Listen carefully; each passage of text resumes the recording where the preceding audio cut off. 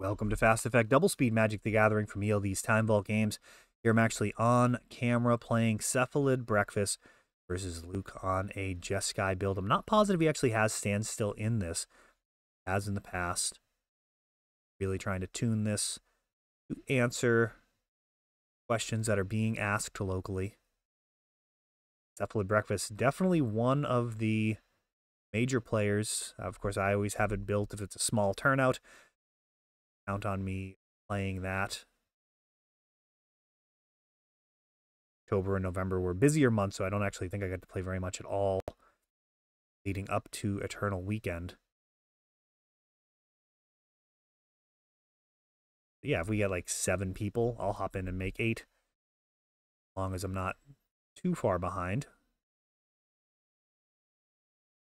It is always a dangerous deck. Here,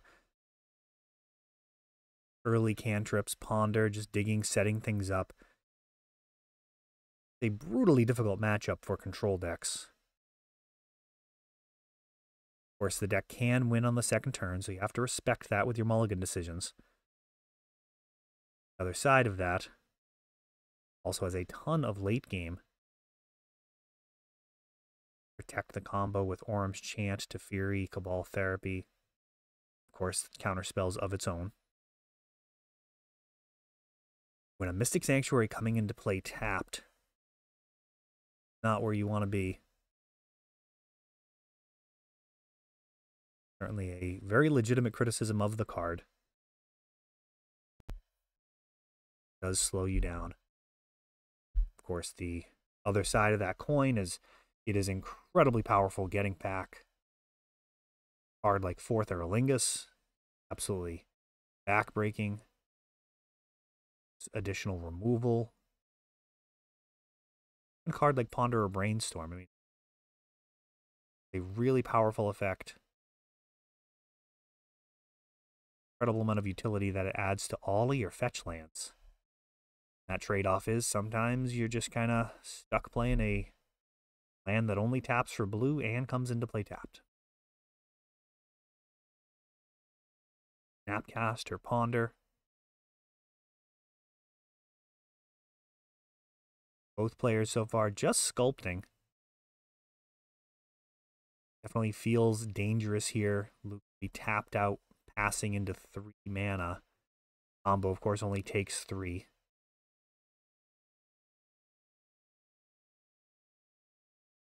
Some more cantrips. Not enough digging. He just wants the goods at this point. Finds a plains.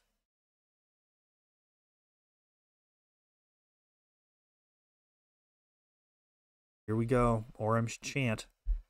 This is one of those cards that I actually disagree with the way that lists have been built online. I've been as high as 4 copies of this, currently playing 3. This card, yeah, just time to pack it in. I mean, that is it. If that card resolves, very little in the format that will actually interact moving forwards. Very macabre. A Seiju, Otawara, handful of cards that can actually punish you. Not super commonly played. You're potentially going to get Cabal Therapy. So for those unfamiliar with Cephalid Breakfast, if you're familiar with the channel, I doubt that's the case. So if you are new, welcome. Run you through it here. Nomads allows you to, at 0 mana and instant speed, redirect the next 1 damage. Of course, no damage is going to be part of this equation. It is simply to be able to target Cephalid repeatedly. Every time it gets targeted, I actually mill through. So I target to mill myself out along the way, hitting Narcomoebas, which enter the battlefield, and then eventually having enough bodies to dread return for Thassa's Oracle. There are no cards left in the library.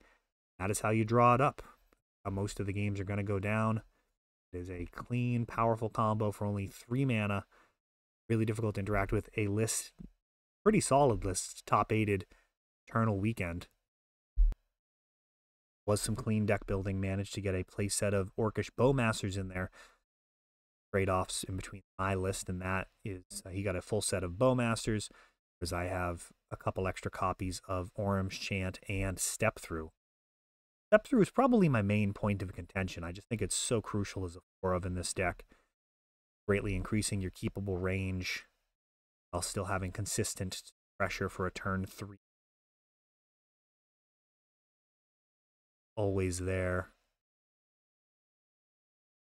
Much less vulnerable to scams.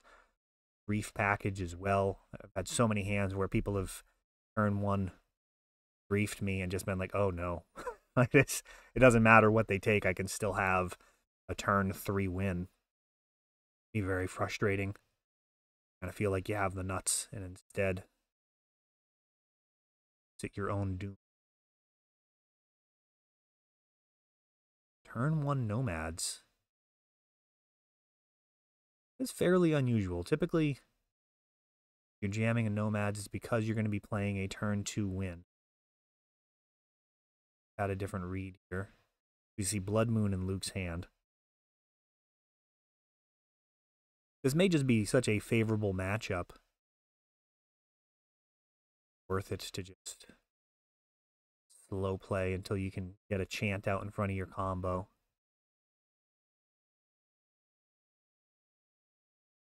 Where's his Saga? 3 non-basics.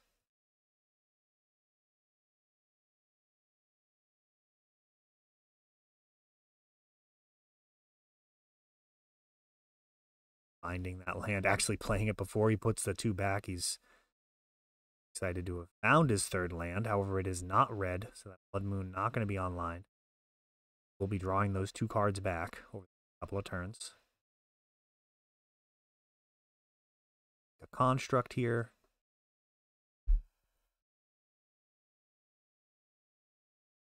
You have mana available here. Super dangerous, even with Teferi on board.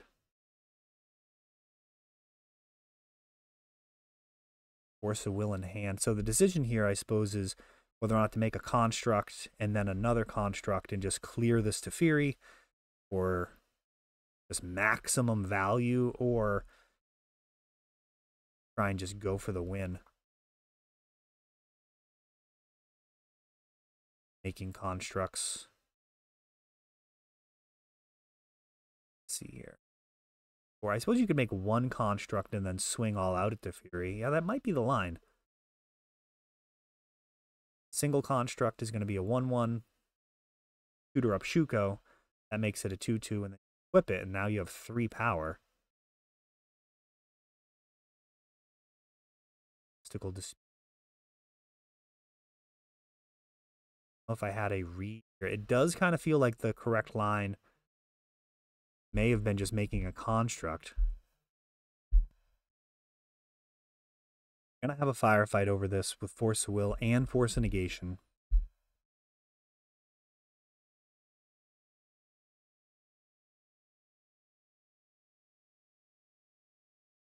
Dispute, kicking it off.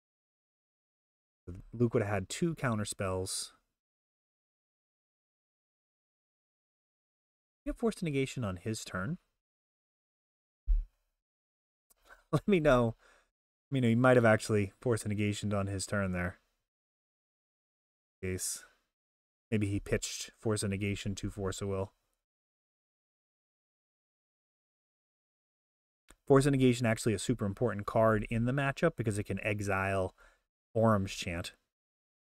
Orum's Chant being able to come back off of a Mystic Sanctuary, one of the more devastating lines. And there we go. Another Chant into the combo. That's just how you draw it up right there.